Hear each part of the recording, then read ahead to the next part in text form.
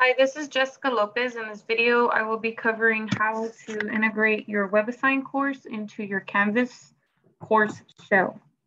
So the first thing you want to do is go to your WebAssign and log into WebAssign using your Cengage credentials. And in your home screen, you should see the list of courses that you're teaching that are using WebAssign. Those courses would be any of the calculus sequence, the pre-calculus, or the college algebra pre-cal track 1414 standalone, or the 1414 co-rec with 314. And so what you want to do is just go into your WebAssign courses and make sure that you do have these courses available in WebAssign, and they do say fall 2021. As long as you see those courses there in your thread in your homepage, then you will be able to link to it inside Canvas. If you do not see your course listed in WebAssign, please contact me, Jessica Lopez, at jlopez@alamo.edu so that I can help to figure out why you don't have a course in your WebAssign and which course it is that you need, so that I can copy a master course so that you could have a copy of it for your course. So once I verify that these are here, I'm going to go ahead and go into my Canvas shell that I would like to import it into. So I am teaching a co-rec 1414. And so what I'm going to do for co-rec, everything else is standalone. The standalone 1414s, the pre-cals, the calculuses, all of those are standalones. And so for all of those, you would go to your Canvas shell course and import everything in there. If you're teaching a co-requisite course, you are going to import everything into the college algebra course and not the developmental 314, okay? So again, if you're teaching a co-requisite 1414, you're going to import all of your WebAssign stuff into the 1414 course, okay? You cannot copy it into both. So to do that, what we're going to do is we're going to scroll to the bottom and we're going to click on settings. So these would be the same instructions no matter what course you're trying to link to WebAssign. Then scroll to the bottom and you want to find the tool that says Cengage. There is another tool called Cengage Unlimited, and that is not the one that you want to put in there. So here it is right here. Cengage Unlimited Institutional SBC. It sounds like it's the one you want, but it's not. You want the one that says just Cengage all by itself. And I'm going to pull that up into my navigation bar. I like to put it at the top so that I can access it faster later. Make sure you click save. Most people will miss that step, and then it will not populate over here in the navigation bar if you don't click save. So once you do click save, everything is here and we see the Cengage bar there. I'm going to go, or tool, I'm going to go ahead and click on the tool in the navigation bar. Now, if this is the first time you've ever clicked on this Cengage tool this fall semester, okay, so if this is your second course that you're trying to link together, it will go straight to this menu just like it did for me. Okay, I have already been playing around with the linking, so it took me to this page automatically. And if you're linking your second course, it's possible it will take you to this menu automatically as well. However, if you're linking to your first course for the fall 2021 semester, it will ask you to log into Cengage using your Cengage credentials first, before popping up this menu with the 3 options, okay? But as soon as you log into Cengage using your Cengage credentials, you'll see these 3 options. The one we want to select is going to be add homework platform. This will add the WebAssign assignments, or allow me to add the WebAssign assignments, as well as the students will have access to the ebook inside WebAssign. So I want to find the textbook that we're using. So for us, all of our textbooks for college algebra, pre-cal track, pre-cal, and the calculus sequence all have the author Larson. So I'm just going to search Larson, and then you'll notice that you have, of course, the algebra and trig book, but then you also have the calculus or the transcendental function. Excuse me. So both of them are in here. Now, this is a 1414 course for me, so I'm going to click, excuse me, link to course from here. And then, as I mentioned before, your course should already be in WebAssign, and that is what you are linking it to. If you do not have a course existing in WebAssign, you cannot go any further from here. I know there appears to be some other options, but these other options are not going to work for our department. Our department wants you to link it to an existing course, mainly because there are master courses, which everyone will receive copies of. And those are the courses that we want you to link to. We don't want you linking to a course that you just created from scratch on your own. Now, that doesn't mean that you can't edit the copies that you receive. So I believe I'm in section 61. Let me verify. Yes. So I am going to link it to this WebAssign course, which is section 61. Be very careful that if you do have more than one section of a course, that you link it to the proper course, the proper section. So I'm going to click that, and then I believe at the bottom I can click continue. So I can edit the stuff inside WebAssign. Once you have received a copy of the master, you are allowed to edit inside WebAssign as much as you'd like, and it will not affect the master copy. At the end of the semester, I have created a Google form. So as the semester goes through, if you notice anything in there that you'd like to remove or that you'd like to add, any kind of edits that you suggest would be helpful for everyone across the department, just keep a note of all of those suggestions. And at the end of the semester, I will send out the link to the Google form, and then you can type in all of your suggestions for improving that master course in WebAssign. And then I will make all the changes that the department approves, and it'll be a new and improved for the spring semester.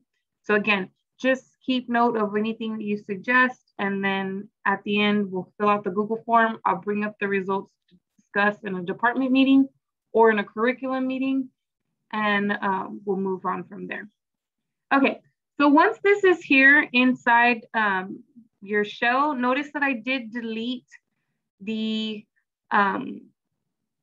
little module entry in here that said imported on 8/6. It's just extra bits of information. I like to delete that. If you're trying to keep track of when you imported things, you may want to leave that title in there, but I deleted it. Okay. You can publish this link and well, of course, you would have to publish the module in order for them to see this link, but you can publish these things if you would like the student to be able to click on this link and go directly into their WebAssign. Okay. I do not like to publish this personally. What I prefer to do instead is it helps with the gradebook, is to import the assignments so that they populate my gradebook inside Canvas. And then the students can just click on those assignments individually, and it automatically takes them to the assignment in WebAssign. I prefer for them to go in through that route. It also kind of helps to maintain the order in which they should be doing the assignments. But once they're in an assignment in WebAssign, they can navigate outside of that assignment and get to the general homepage of the course. And that's exactly where this link will take them, is to the homepage of the course. So they'll see all the assignments throughout the whole semester. But that's not what I prefer to do. So I prefer not to use this. I prefer to go back to the Cengage, and you do need to do this if you want your assignments to land inside your Canvas gradebook, okay? So I will go to the Cengage bar again, right? The first time we went in there was to select the textbook and select the WebAssign course that we were linking to. The second time that I click the Cengage tool, I want to import the assignments. So I'm going to click on select content. And then I'm going to select all of these assignments. Unfortunately, when I try to click on that top one, all it does is create another link to the home page. So I'm not going to click on that this time. Again, I did mention I was practicing before so that I can ensure I give you guys the simplest steps. Unfortunately, I do have to click on every single one of these. And sometimes it will import everything right away. And sometimes it takes a few minutes. So if I get an error message, the chances are that it did in fact link. It's just going to take a little while for it to populate in the modules, like the link to the homepage did. So when I connected it to a WebAssign course, it did put that link in the modules tab. And when I put all of these in, it will do the same thing. It will put a link to every single one of these assignments in the modules tab.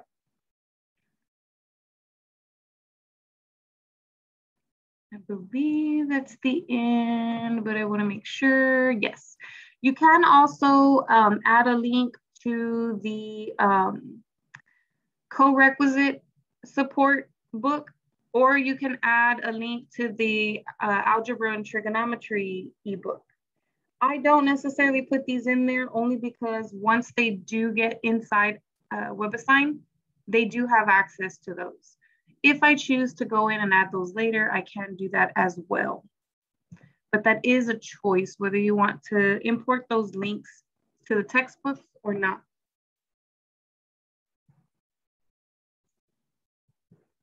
So let's give it one moment while it is trying to process everything.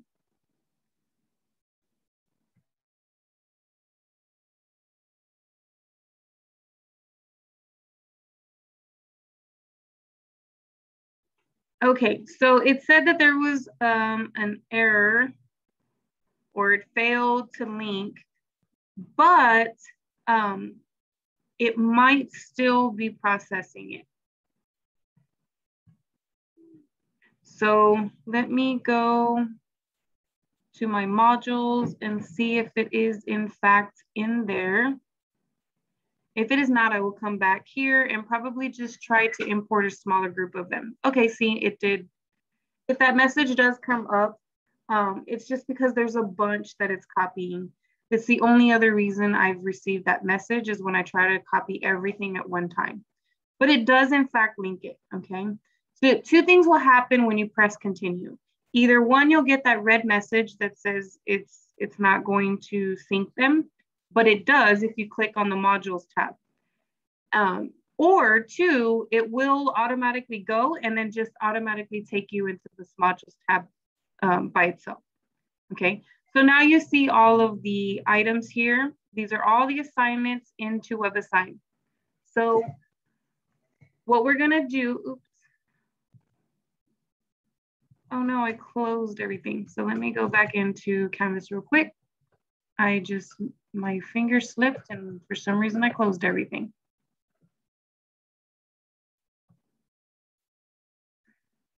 So let me log back in and get back into my class.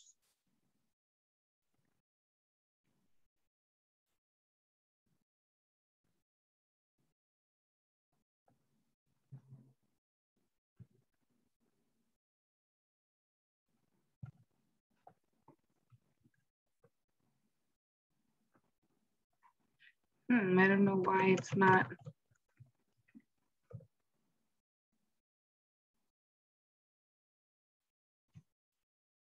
going in automatically.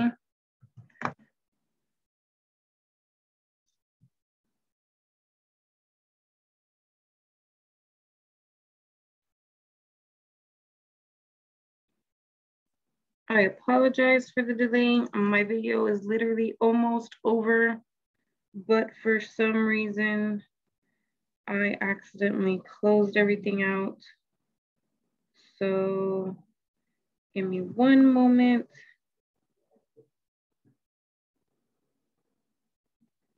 I have to go into my phone to figure out what my password is because for some reason I'm not remembering it right now.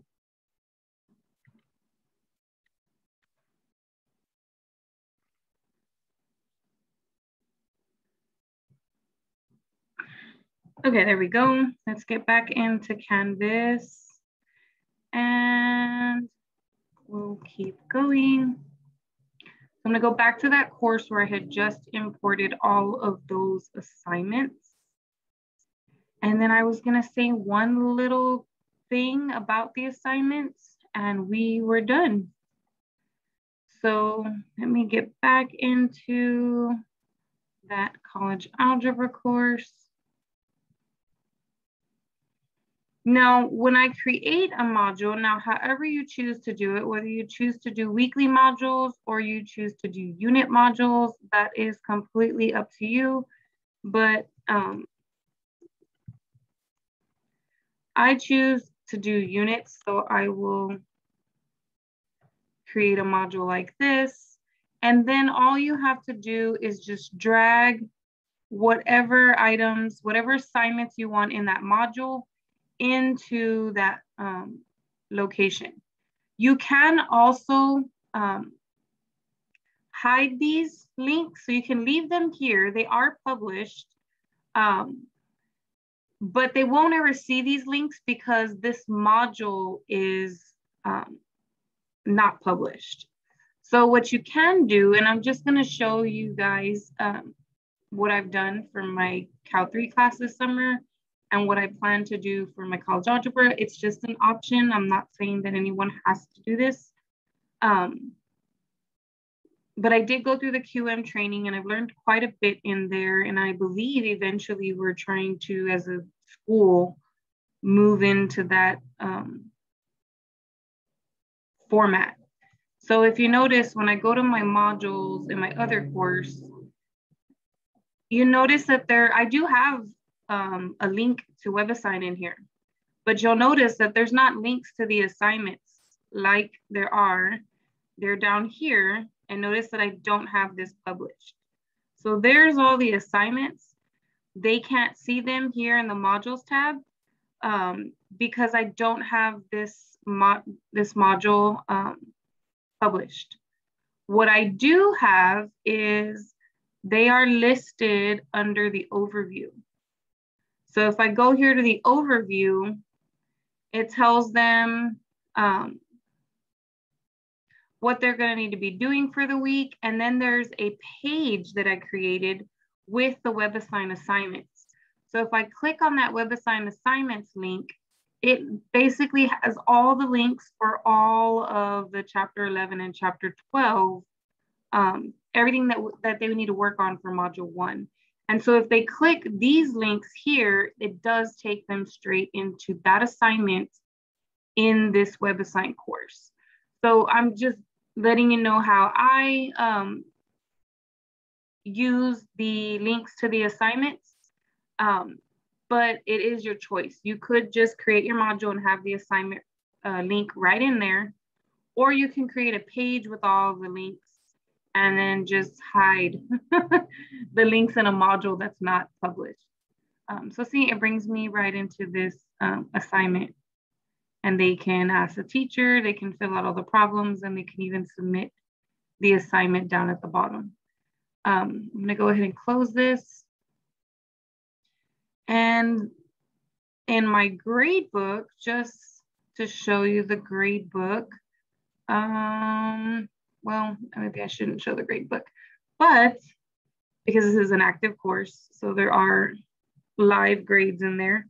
But if you go to the grade book, it does have all of these assignments, all of the WebAssign assignments, it does have them in the grade book. But that's it. That is the end of this training. So you basically pull up, and notice that in this course, I no longer have this Engage tool enabled. You can disable it once you've imported the course, you've linked the course, and then you've imported your assignments.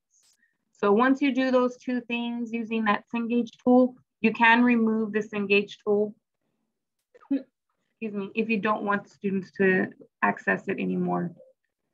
But that is it. It's a pretty long video. I apologize for the links, but hopefully you've listened to some helpful information in setting up your WebAssign linking.